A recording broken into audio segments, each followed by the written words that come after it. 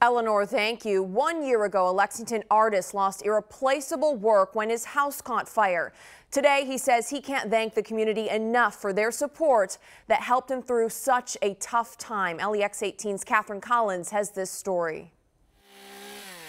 1 year after a fire destroyed much of Kipto Taruse's portfolio, he's doing what he loves, making art.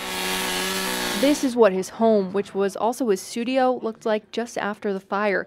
Taruse says he lost irreplaceable items, but even then, he was shocked by the outpouring of support. It's an overwhelming thing, once you see that, there's so much love within and around you. Today, he's in a new studio. He says he's incredibly grateful for his friends who've helped him along the way. What a way to, to pick up somebody at its worst, Now he says he feels it's his responsibility to keep creating, to honor the support he's received.